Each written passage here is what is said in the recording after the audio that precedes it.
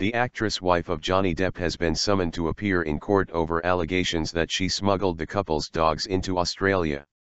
Amber Heard came under fire in April for failing to declare Yorkshire Terriers Pistol and Boo to authorities on their arrival in Brisbane.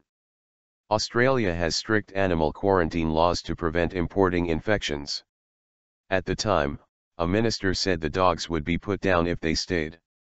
It's time Pistol and Boo buggered off back to the United States, Agriculture Minister Barnaby Joyce said.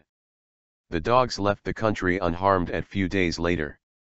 However, a subsequent Senate hearing was told that Depp and Heard could be sentenced to as long as 10 years in jail, or be forced to pay a fine of up to $265,000, £172,000, if they were found guilty of illegally importing them. Depp is currently filming the latest installment of the Pirates of the Caribbean franchise on Australia's Gold Coast. But it is Heard, the star of Friday Night Lights and Magic Mike XXL, who has been ordered to appear in court, Australia's Department of Agriculture confirmed. Ms. Amber Heard was served with a summons issued by the Commonwealth Director of Public Prosecutions on July 14, a statement read.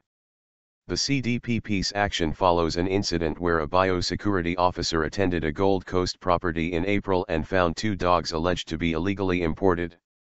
All animals entering Australia must have an import permit, and have undergone relevant testing and health checks signed off by a government veterinarian from the exporting country to ensure pests and diseases from overseas are not brought here.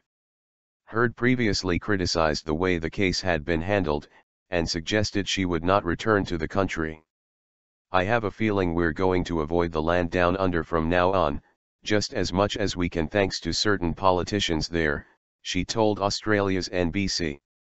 I guess everyone tries to go for their 15 minutes, including some government officials.